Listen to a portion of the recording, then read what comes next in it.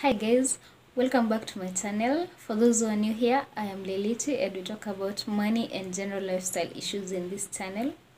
As per today's topic, we'll be talking about tips for video interviews. The world as you know it has changed and keeps on changing, but rightfully so, because the only thing that is constant in life is change. And our survival as human beings and also wild animals and other animals depends on our adaptability to change. If you happen to have a choice on the process, whether to interview in person or to have it over the internet, then maybe interviewing in person would be a better option. But if you have no choice whatsoever on that, then these tips are supposed to help you so that you stand just as much a chance in getting the job as you would have had if you were to interview in person. On to our first tip. Dress as you would have dressed if you were to interview in person. Well, there's a temptation to be laid back because you are in your house, in a comfortable place, in a hotel or a place of your choice where it is in your domain, so you are very comfortable in that place. So there's a temptation for you to be laid back and just relaxed, but resist that temptation and dress as you would have dressed if you were to interview in person. And do your hair. If you are to touch up your makeup, then do it as you would have done if you were to interview in person. Don't be all made up, face beat, and it is an interview. Just go and dress professionally as you would have. This is an interview as any other, so it is best that you just go as you would have gone. You attend it as you would have gone if it were in person. The second tip is to test your audios and your visuals beforehand. If you are getting new audios and new hardware and softwares to assist you in the interview process, then you should get them beforehand, some few days before, so that you have ample time to test them out and to check whether they are adaptable to the gadgets that you'll be using, and also for you to be more familiar, to get more familiar with them, so that it eases the process of the interview and do not be working with new gadgets and new softwares that you're not aware of. You can reach out to the interviewer and check the softwares that they will be using, so that you can download them and you can play around with them and ensure that you are comfortable with them by the time you sit down for that interview.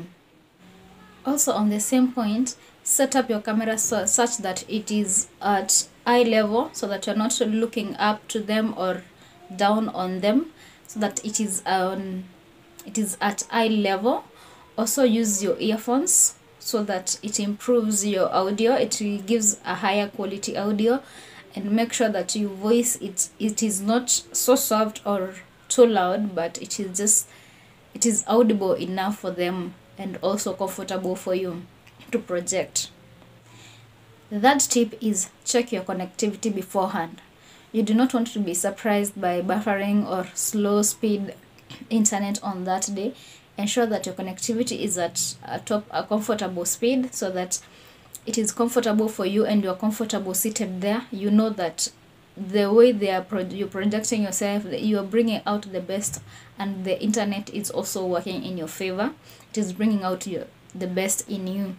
Test this on your friends and family and let them give you feedback on what they are saying and what to improve, and ensure that you are comfortable with the speed before you even sit down for that interview. The fourth point is to build a rapport with the interviewer or the interviewers.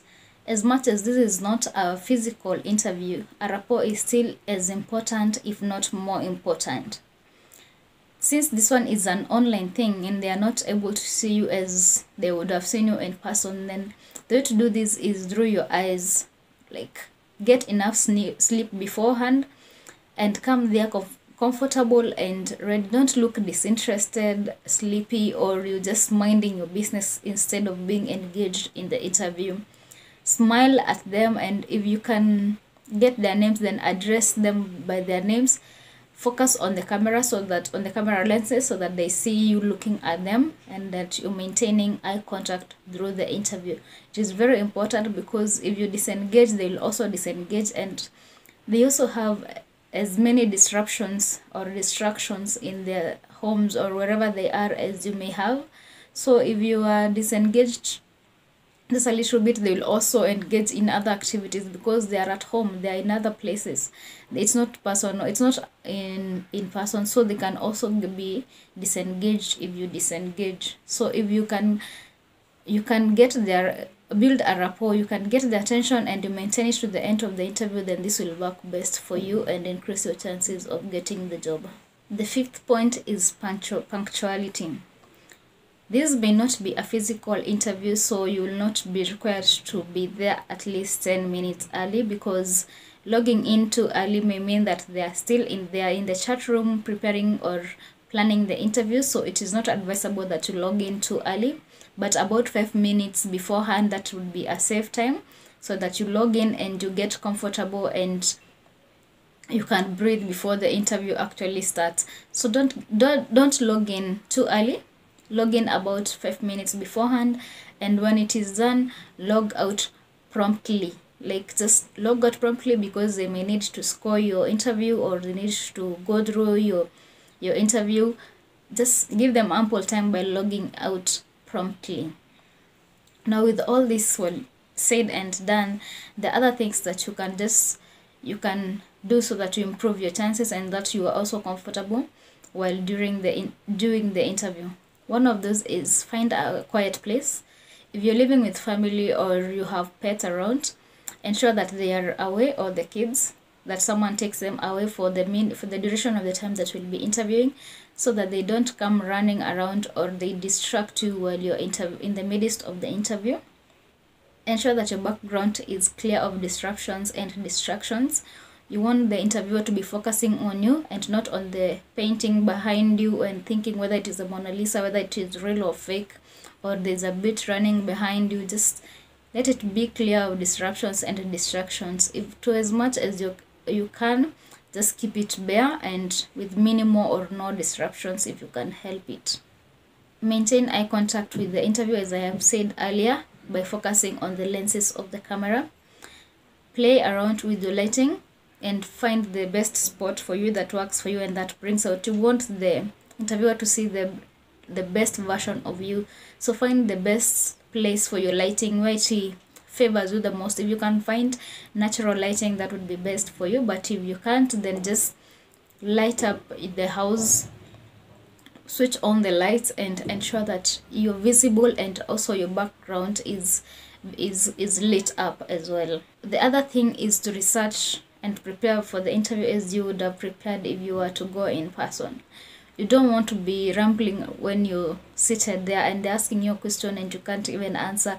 It's like you just took it too casual. Just prepare for it as you would have prepared for a physical interview. Also, set questions that you need to ask the interviewer, because this one, it shows that you are interested and you actually did your research. It also shows that you value yourself and you know your worth, and you are asking on so that you can check your compatibility with the company, because sometimes you want to work for a company because of what you've heard about them, but when you actually get a chance to question them, you find out that the ideologies and their vision does not align with your own ideologies, so it is something that you would not even consider taking.